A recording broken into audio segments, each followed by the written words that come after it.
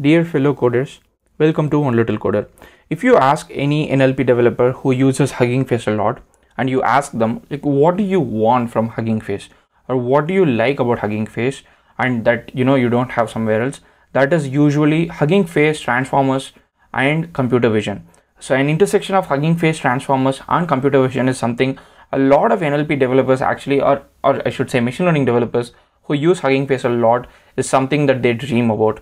And that dream is true today, or probably I should say yesterday, because Hugging Face now has a computer vision model. It's called Vision Transformer, and then it's also integrated as part of your existing transformer. The advantage is you use the same API, you use the same syntax, and then now you can actually build a very good computer vision model using Hugging Face. So Hugging Face, the company that is known for NLP, has got a vision transformer which is for computer vision, and this video is going to be about that.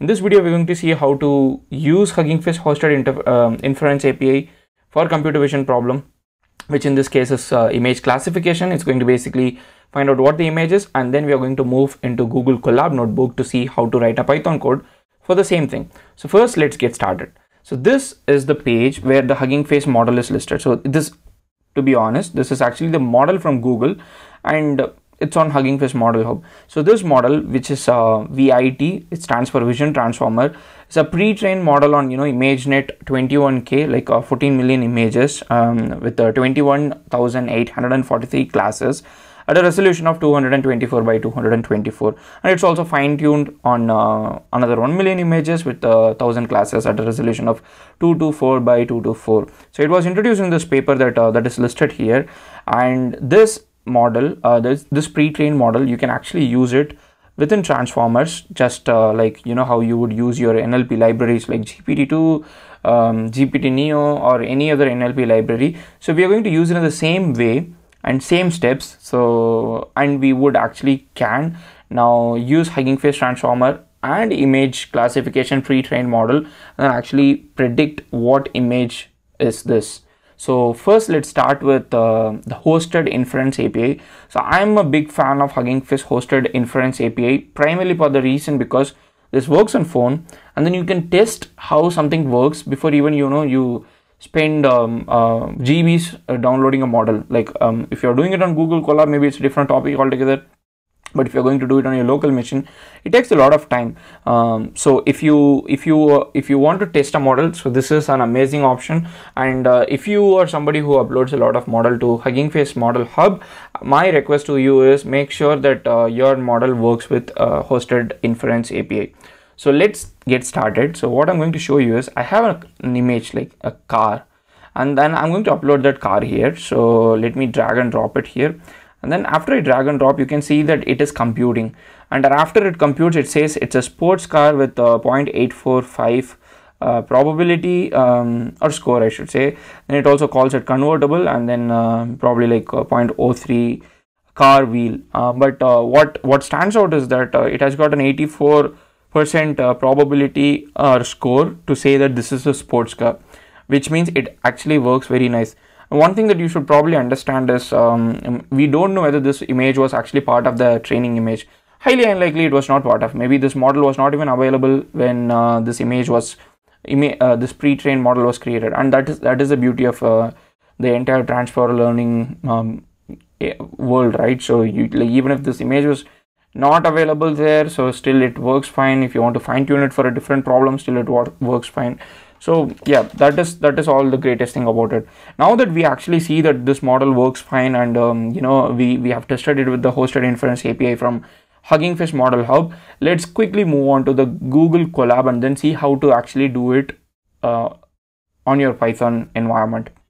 So the first step is you need to install the latest version of Hugging Face model, latest version of transformers from, let me put actually Hugging Face Model Hub.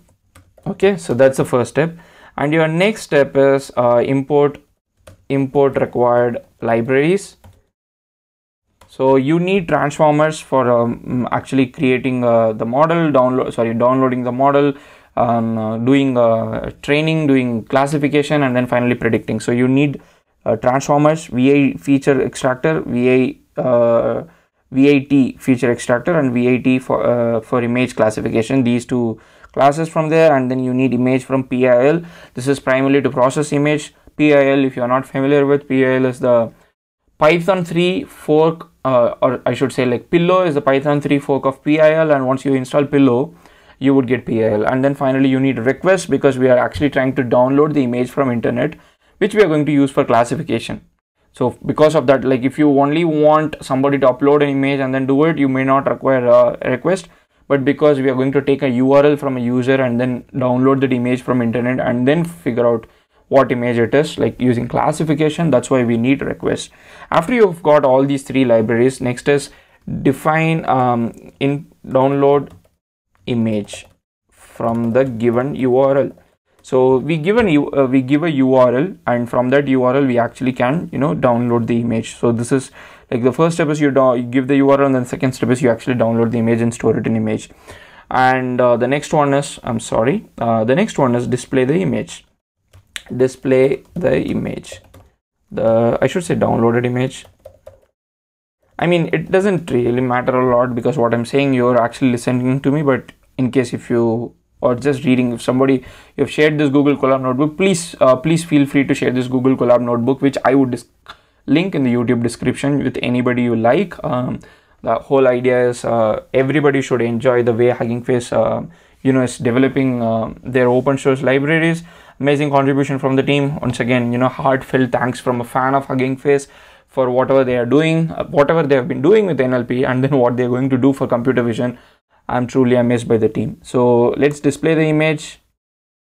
Okay, it's a cat or cats, cute cats. Okay, so I don't know what type of cat it is. Probably like maybe machine learning will teach me, but I don't have that much knowledge about cat. So I'll just simply call it cat or cute cats. Once you have that thing, now it's time for us to download pre-trained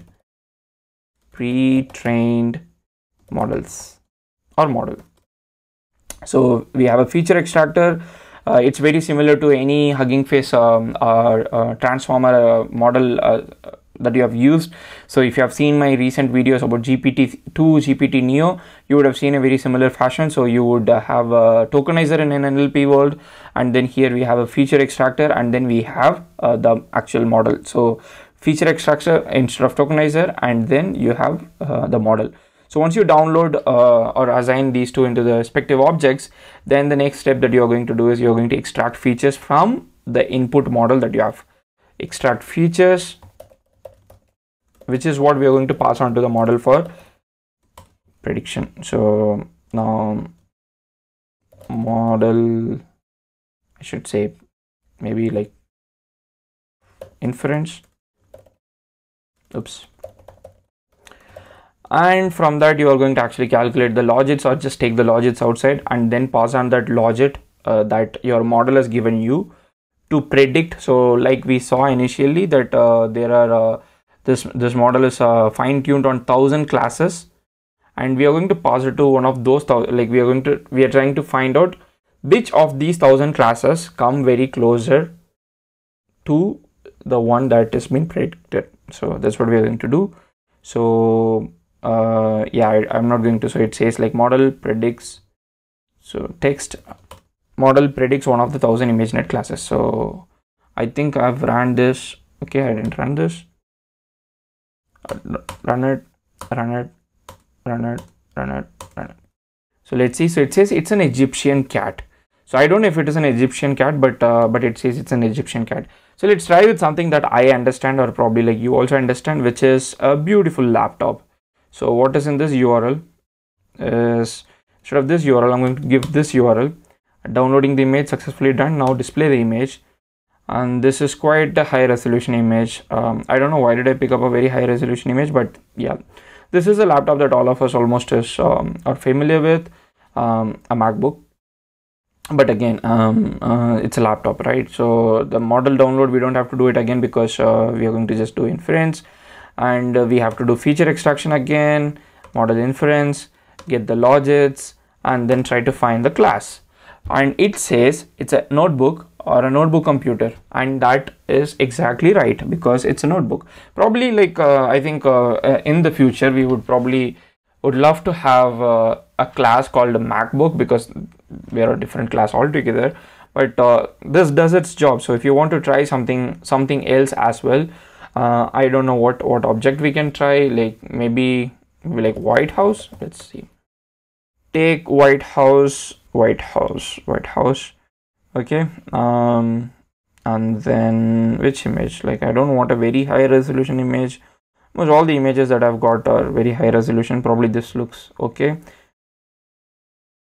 Copy image address and then go to the notebook and then paste it, probably like this. Okay, let's see if it works.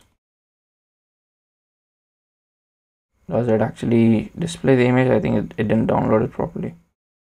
Maybe I might have to display the image. Oh, it's I think that's a okay, I did a mistake, because this image, if you see the resolution of this image, it is 4206 by 2200, so it's a huge image. I don't know what's going to happen. Let's see. Let's extract some features from it. Model inference, get the logic, and then do the prediction. And it says it's a palace. Okay, probably American president lives in a palace, so, and that palace is called White House, and we know that it is White House, and that is it. So in a very few lines of code that almost all NLP developers are already familiar with, which is a very popular Hugging Face syntax, now you can actually do a very good computer vision. So either you can you can create a Streamlit web application using this, or you can have a CLI tool, or you can just, you know, like do you can use it for any number of purpose that you would like to, you know, use it for. So this video was supposed to tell you how to do computer vision using Hugging Face with Google's Vision Transformer, and the task that we did is image classification. But what Hugging Face is saying is that you can actually use this for if you have like this model fine-tuned for some other task other than image classification, you can use it for that purpose as well. But if you want to try out with any image, please try to use Hugging Face hosted Inference API, but please do not kill their server. So if you want to use it for experiment purpose, try to download the model and test it out yourself, so that you are not overloading the server. And once again, a huge respect and thanks to the Hugging Face team for actively developing and then releasing open source product. This means a lot for the open source community, machine learning community, and especially for somebody like me who's an applied I would say data scientist. I'm not doing research, I'm not, you know, going and you know, creating state-of-the-art model. But if somebody creates a state-of-the-art model, people like Hugging Face get it to me, which I can actually put it in good use in an industry setup. And thanks to Hugging Face for that. And if you have any questions in this video, please let me know in the comment section. Otherwise, please give a shout out to Hugging Face team for the amazing work that they're doing, and also please give me a thumbs up. I would really appreciate that. Thank you so much for watching this video. See you in the next one. Take care.